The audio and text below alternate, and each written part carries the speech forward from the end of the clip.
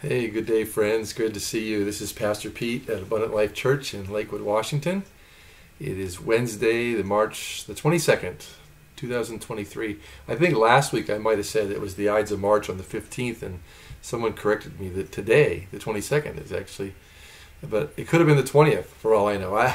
Happy spring. How about that?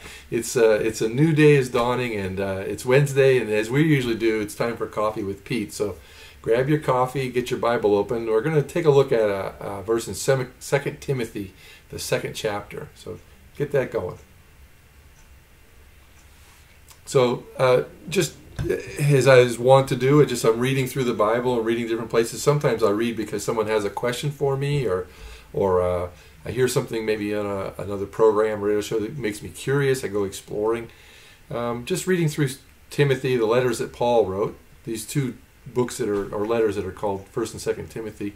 Paul wrote these as encouragement, instructions, and guidance to Timothy, who was one of his followers, who he calls my spiritual son. Paul refers to Timothy that way. And Timothy had been deployed to the church in Ephesus to be the pastor. It's not the first place that Paul had sent him to. He had been his emissary or his messenger to other places as well.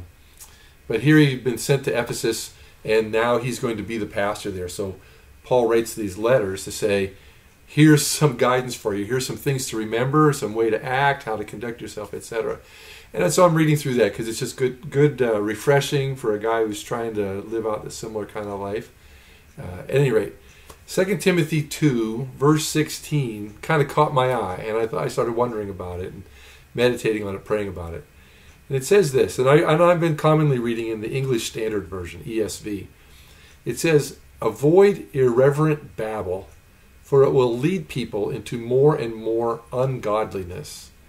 What an interesting turn of phrase, irreverent babble, and leading people into more and more ungodliness. And I'll give you the full context of that later, but just even this phrase itself, the way this is all, avoid irreverent babble. Like thinking about all the for me, it first started thinking of all the kinds of conversations that I get into, or all of the internet or television or radio conversations, talk radio, news television, all the internet stuff, and all is mostly political, right? But there's also lots of other people with causes, and is it really reverent? Is there really a sense that there's something good happening? And then I'll couple to that hearing younger people really using language we would have once considered extremely vulgar and not appropriate for common usage. I still consider it that, and so do most of my friends. But to hear young people just very cavalierly using language that would be considered very, very foul and degrading. So I really started thinking about this and praying about it. Well, one of the things that I do when I'm studying a little bit is I will go over to other translations and see what's going on in those translations. See how do they say the same verse. So remember, ours in the ESV is "avoid irreverent babble, for it will lead people into more and more ungodliness." The NIV, a New International Version, says "avoid godless chatter, because those who indulge in it will become more and more ungodly." Avoid that, meaning avoid those people in a sense. The New Living Translation says "avoid worthless, foolish talk that only leads to more godless behavior." Kind of seeing a theme, of course, they should all agree, but it's amazing to see how many different ways it can be translated. Some passages in Scripture, you get the same translation across every single version of the Bible. Not so this one. The New American Standard says "avoid worldly and empty chatter, for it will lead to further ungodliness." We're seeing that theme at the end of this is the ungodliness, an increasing amount of ungodliness. The Amplified, which often takes it something close to the NAS, but then really blows it up and gives a lot more information, says "avoid all irreverent babble and godless chatter with its profane, empty words, for it will lead to further ungodliness." And then finally, the King James, maybe some antiquated language, but sometimes it's the most clear. It says "shun profane and vain babblings, for it will increase unto more ungodliness." And that word "shun" was so strong. And I thought, wow, I mean, this is a really important thing. And Paul's instructing Timothy, avoid the people and the conversations with people that sound like that, because that's only going to lead to more ungodliness. Well, it's not the only time that kind of instruction was given by Paul to Timothy. He's really concerned with telling Timothy, and he told him some very similar things. He told him some other things about people interactions. He's really concerned about interactions between people and how we interact with the people that we're with and within the culture and the context that we're in. Because I've had jobs, for example, where I worked in a place that was very rough and tumble, and the language was really raw, and the guys were just throwing it around left and right.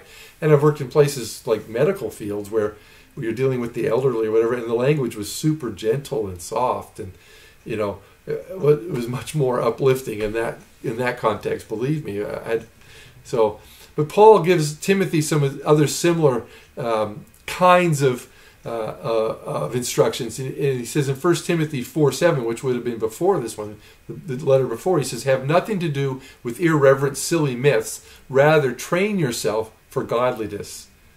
So he's talking about there's some things that are going around, and you should be really focusing on making sure that you have the full understanding of the truth. In 1 Timothy 6:20, Paul says, "O Timothy, guard the deposit entrusted to you.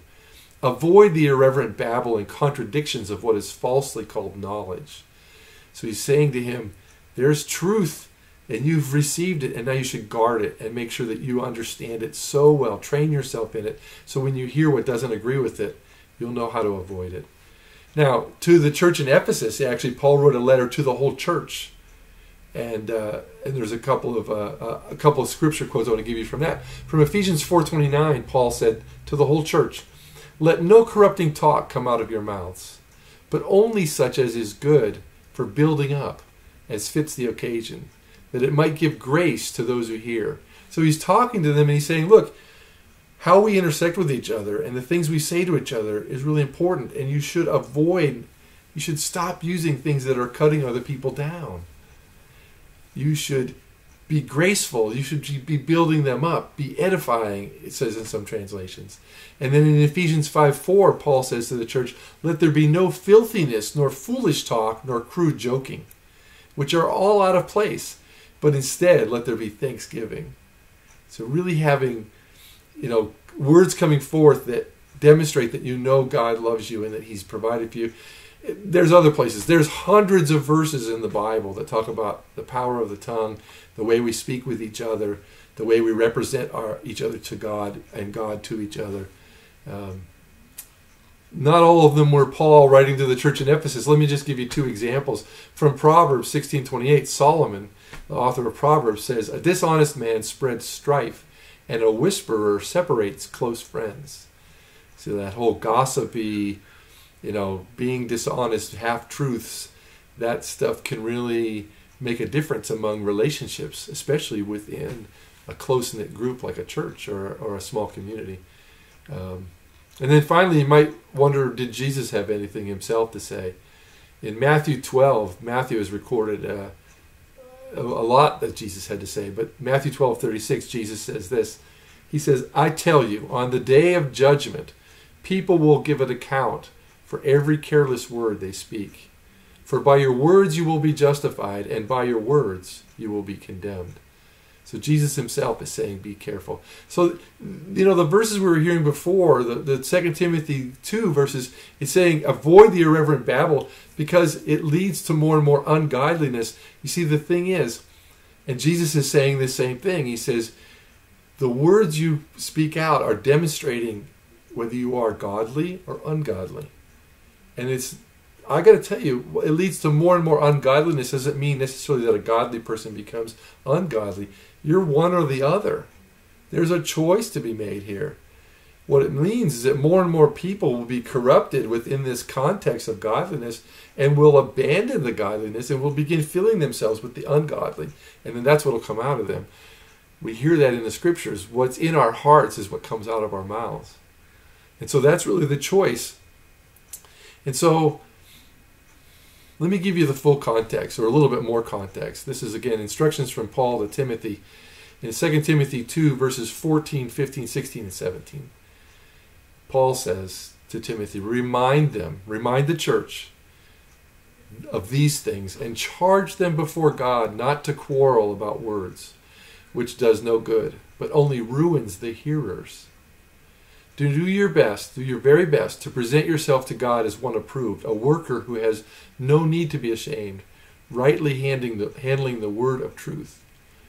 But avoid irreverent babble, for it will lead people into more and more ungodliness, and their talk will spread like gangrene. Now we're into something that's really strong and powerful. Like, what does it mean? Their talk, ungodly talk, spreads like gangrene. Here's how it works with gangrene, which, by the way, gangrene, it's a terrible thing. It can be caused by a disease or an infection. Usually think of it as an infection that takes over in the body. What gangrene is, here's a medical definition. I have it written down here in my notes. It says, it would be the death of body tissue due to a lack of blood supply. And what happens is that inside the body there begins a process of decomposing or rotting, and the dead cells are not eliminated. Now we have body cells dying and regenerating all the time, new ones coming and old ones dying.